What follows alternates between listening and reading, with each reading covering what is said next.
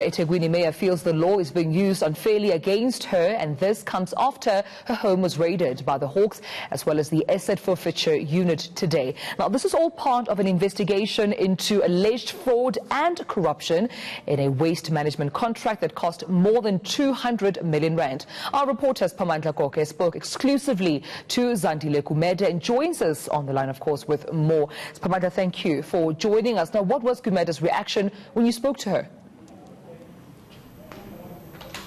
Well, basically, she feels that she's been ill-treated. I think our viewers would recall that in the morning there was that confusion about the address as the Hawks and Asset Forfeiture Unit members went to Umhlanga, and that's where they started. They wanted to serve her. They wanted to meet up with her. She was not there. She was at Inanda. That's in the northern part of Durban. That's where she lives. So, and then after that, there were comments or there were claims that she might have violated her bail conditions because she provided that Umhlanga address as one of the addresses. But when I spoke to her a little while ago, she told me that she provided 3 addresses. That includes Umhlanga, Inanda, as well as Phoenix. So she says they could have called to identify or to check where she was in the morning. Let's listen to what she had to say.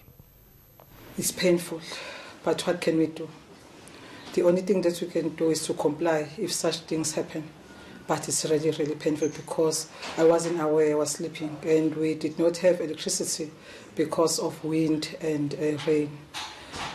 In the morning, I was waken up by one of my daughters telling me that the Hawks are on their way to my house at Inanda. As all of you knows that I'm having a house at Inanda. And then they came. I just want to say, it is painful. I just want to say lies have got short legs.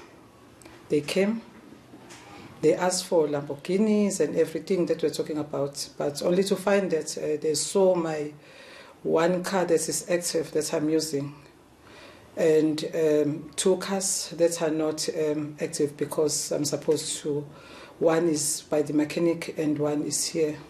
I don't have luxurious cars. I'm poor as a church mouse, as you know. You are here, you have been here, you know my house, and there's nothing like that. That's why they had to go back empty-handed. Now, Pamandla, there's further speculation that this might be politically motivated.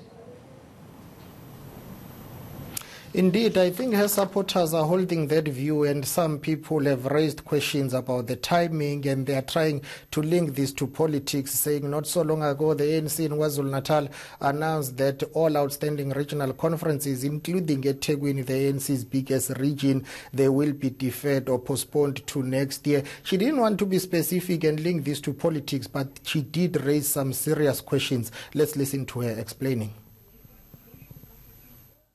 Law is a law. But I feel that law must not be used against some members of the African National Congress. It is important that if we are having any differences, we sit down and talk about those differences, if there are any.